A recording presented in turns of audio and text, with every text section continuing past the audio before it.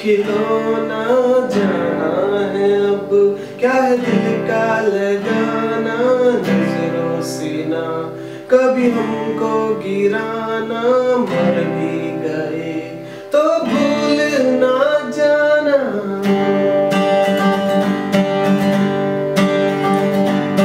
समझे ज़माना कि दिल है खिलौना जाना है अब, क्या है दिल का लगाना नजरों से ना कभी हमको गिराना, मर भी गए तो भूल ना जाना।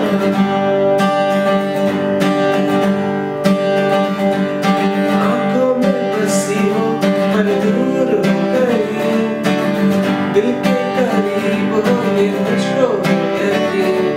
ओ सनम मोहब्बत की कसम, ओ सनम तेरे प्यार की कसम।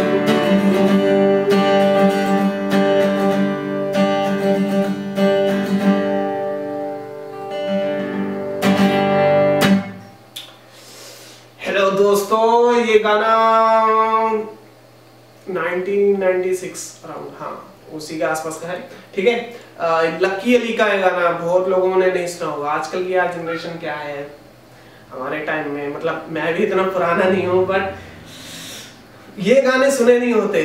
काफी लोग मिलते हैं मुझे, यानी कि जो स्टूडेंट्स है सीख रहे हैं मुझसे, तो मैं उन्हें बोलता हूँ यार इतना अच्छा हमारे टाइम में इतना अच्छा चला है, इतना अच्छा। मैंने इवन अपनी 10th क्लास में प्ले किया था, दूसरे लोगों ने इंग्लिश सॉन्ग्स प्ले किए थे और फर्स्ट प्राइज मुझे मिला था। हालांकि आपको पता ही है मेरी सिंगिंग सुन ली होगी, इतना अच्छा नहीं गाता हूँ मैं, बट फिर भी मुझे फर्स्ट प्राइज मिल गया था। उन्होंने इंग्लिश गाया, किसी ने कुछ गाया, एग्री का गाया, कुछ गाया, तो बट ये सॉन्ग गाया मैंने लकी अली का और लोगों के दिलों को छू गया, तो वही है, अच्छा गाना। ठीक है, तो आप जल्दी से सीख लो, बहुत इजी गाना है, सिर्फ 3 कॉर्ड्स पे है, G C एंड D, सिर्फ इन 3 कॉर्ड्स पे पूरा गाना है। अगर आपको ये शेप आप ले लेते हो कॉर्ड्स की और नहीं भी लेते हो तो भी जल्दी से सीख लो, आपको आ जाएगा।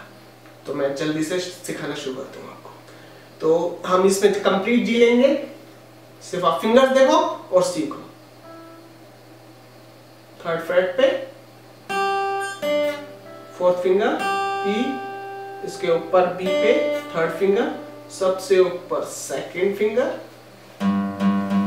देन 2nd फ्रेट पे 1st फिंगर, A स्ट्रिंग पे। सिर्फ आप देख लो, G कोड।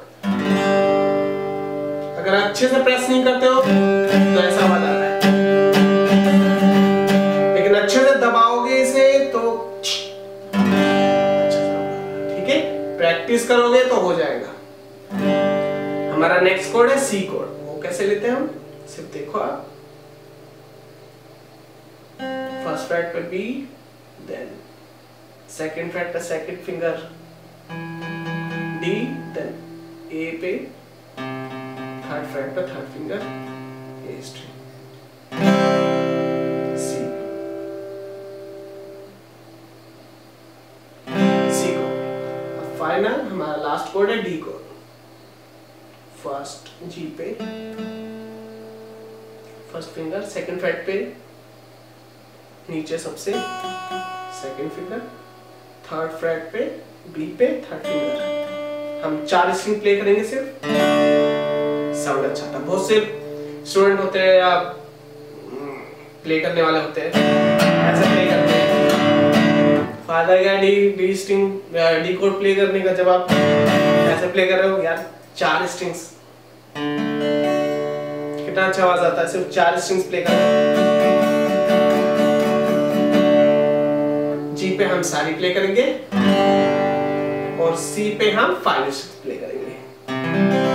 बहुत बार मैं इसे भी ले लेता हूँ, लेकिन ये म्यूट होता है, क्यों? क्योंकि ये टच है तो मैटर नहीं करती, लेकिन आप कि आपका 5 स्ट्रिंग्स ही प्ले करें। तो हमारा हो गया G, C एंड D।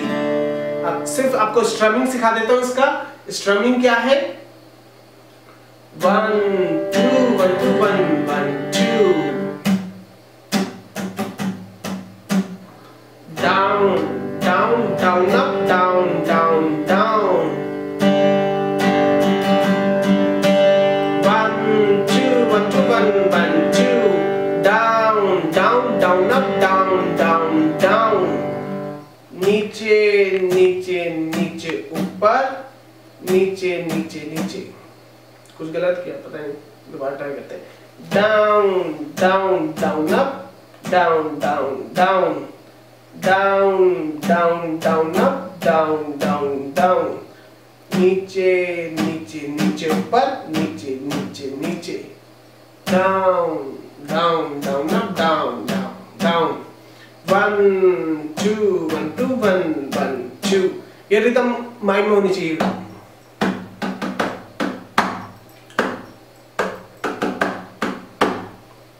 जो भी होता है, तो जो भी होता है ना, ये मुझे कोई भी स्ट्रमिंग आती नहीं जैसे, तो ड्रमर क्या होता है, कोई नया गाना है, किसी ने अपना ही बनाया हुआ है, एकदम स्टेज पे खड़ा हो गया और कहता है कि मैं अपनी पसंद का गाना या डेडिकेट करना चाहता हूँ, मैंने कभी सुना भी नहीं है, सीखा भी नहीं है, तो मैं कैसे लूंगा? ड्रमर एकदम बीट्स देता है, तो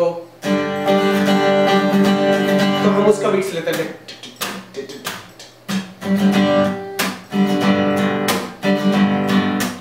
ऐसी करके। ठीक है, तो आपको भी सिर्फ स्ट्रम ट्राई किया करो।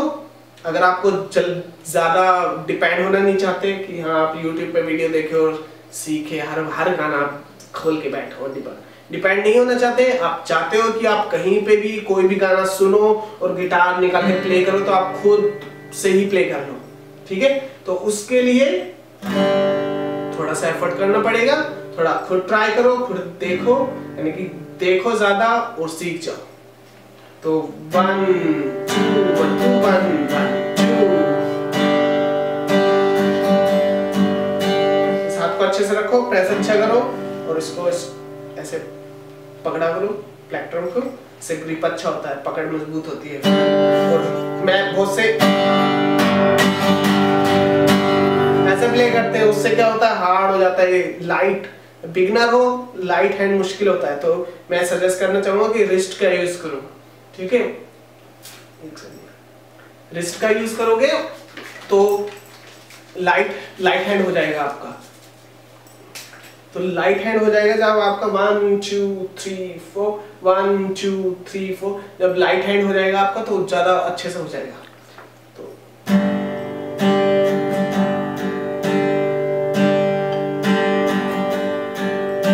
1 2 1 2 1 1 2 1 2 1 2 1 1 2।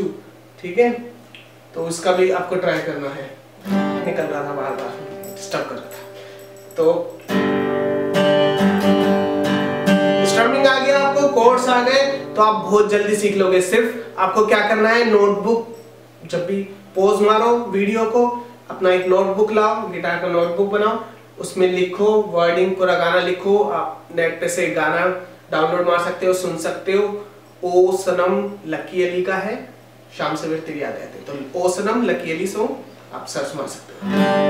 तो 1 2 1 2 1 1 2। मैं रिस्ट यूज करता हूँ लाइट हैंड के लिए, मैं ऐसे नहीं करता, ऐसे थक जाओगे। 1 2 1 2 1 1 2। और इसका जी में क्या है जो ज्यादा अच्छा साउंड आएगा, जी बी और ई, इन तीनों स्ट्रिंग्स पे ज्यादा फोकस होता है मेरा। ठीक है,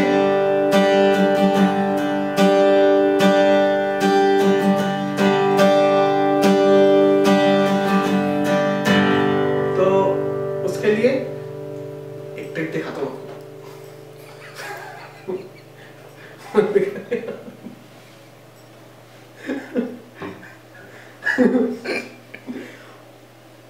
ट्रिक दिखाने वाला था आपको, मेरे कैमरामैन ने क्या किया, उसने कहा पसीने आ रहे हैं आपको, और फेंक दिया, मैंने भी उसे फेंक के दिया। चलो दोबारा जिस काम के लिए बैठे उस पे आते हैं।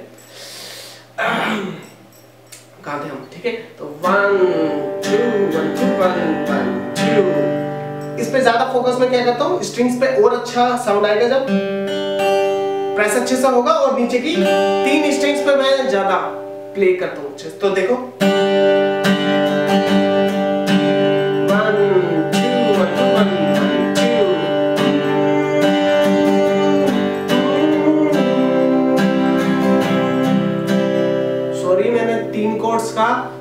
हमिंग पार्ट में इसका इंट्रो में है, एक कोड्स और है, बाकी पूरा गाना 3 कोड्स पे है, सिर्फ एक कोड और है, सॉरी मैं भूल गया बताना, वो है ए मेजर।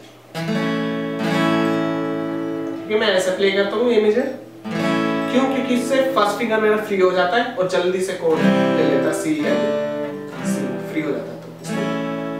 और जी बी, तो ए कोड, ए के लिए 4th फिंगर, बी पे 2nd फ्रेट पे, पूरा 2nd फ्रेट पे